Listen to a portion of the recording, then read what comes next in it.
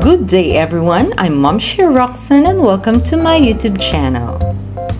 This is Introduction to Linguistics Episode 1, What is Language?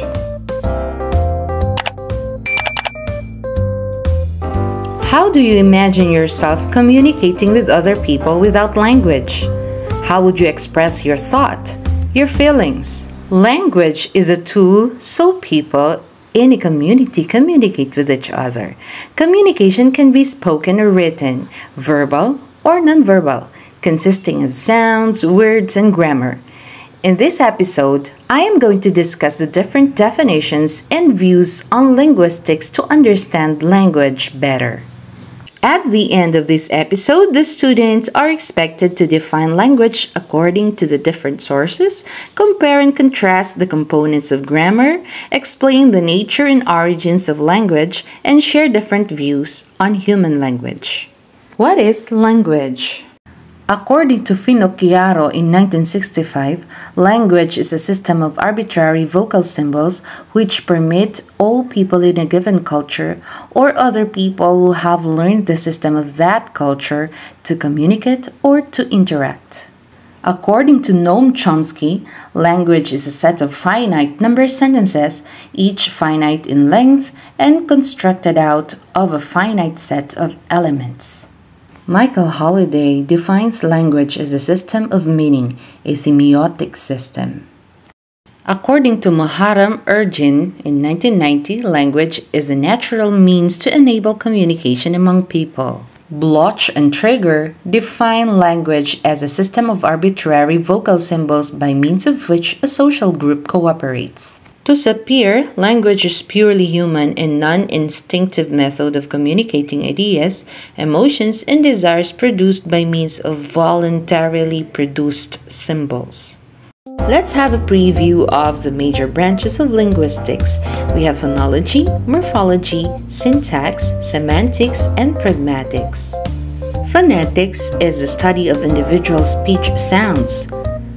Phonology is the study of phonemes, which are the speech sounds of an individual language. These two heavily overlapping subfields cover all the sounds that humans can make, as well as which sounds make up different languages. Linguists use the International Phonetic Alphabet, or the IPA, to determine the sounds, especially words with the same spelling but different meaning. Morphology is generally attributed to the German poet, novelist, playwright, and philosopher Johann Wolfgang von Goethe, who coined it early in the 19th century in a biological context. Morph means shape, form, and morphology is the study of form or forms. Morphology is the study of words and other meaningful units of language like suffixes and prefixes. A morphologist would be interested in the relationship between words like dog and dogs, or walk and walking, and how people figure out the differences between those words. Syntax is the study of the set of rules governing the way that morphemes, words, clauses, and phrases are used to form sentences in any given language. All languages have underlying rules of syntax, which, along with morphological rules, make up every language's grammar. An example of syntax coming into play in language is Eugene walked the dog versus the dog walked Eugene. The order of words is not arbitrary. In order for the sentences or sentence to convey the intended meaning, the words must be in a certain order. Semantics is about the meaning of sentences. Someone who studies semantics is interested in words and what real-world object or concept those words denote or point to. Pragmatics is an even broader field that studies how the context of a sentence contributes to meaning. For example, someone shouting "fire" has a very different meaning if they are in charge of a 7-gun salute than it does if they are sitting in a crowded movie theater. What are the characteristics of language? Arbitrariness.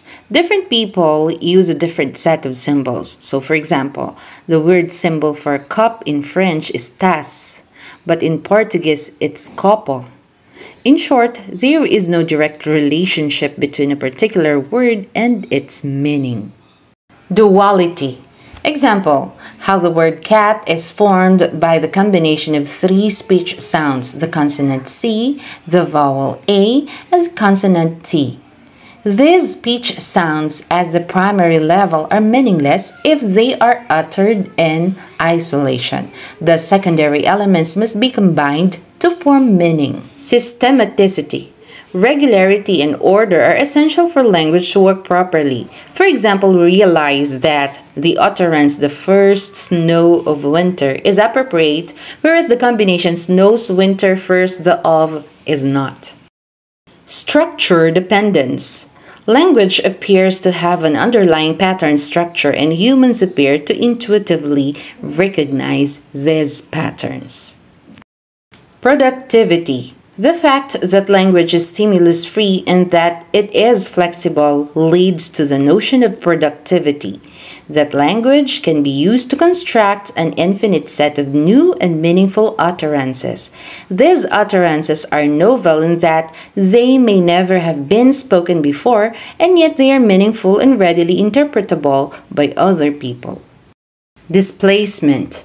Language also allows us to think of and communicate about something or someone that is not immediately present. So for example, we can refer to our new car even though it's not actually in front of us. Similarly, we can discuss last night's football game even though it has passed. Specialization. Language allows us to substitute an arbitrary word for a physical action. For example, a police officer instructs a crowd to "move along," has used language to substitute for a physical action of driving the crowd forwards. Cultural transmission. One of the most obvious examples of this is the formal teaching in our schools, the majority of which is undertaken using spoken language. The child who sits on a parent's lap and listens to stories of family traditions and events is also learning through language. The language of a particular society, therefore, forms part of the culture of that society. Creativity. Language is resourceful because of its duality and its recursiveness. For example, this is the cat that kills the rat that ate the malt that lay in the house that Jack built.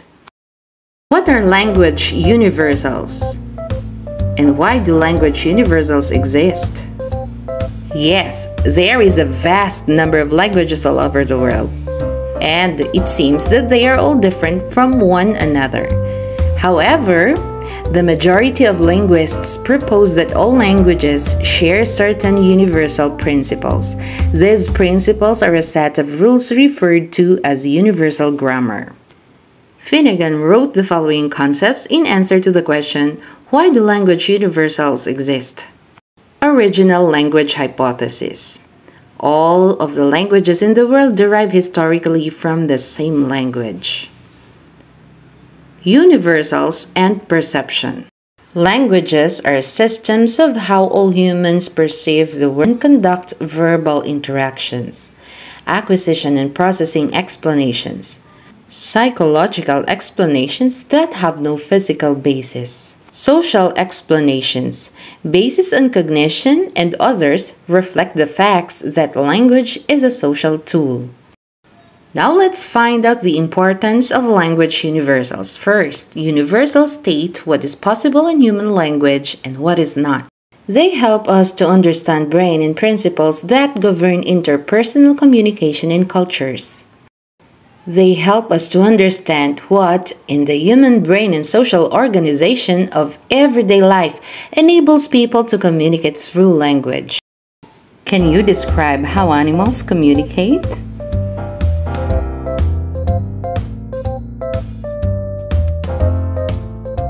How does their communication differ from the communication of human beings? For more explanation in language universals, please click this link and move forward to frame 24 minutes and 14 seconds.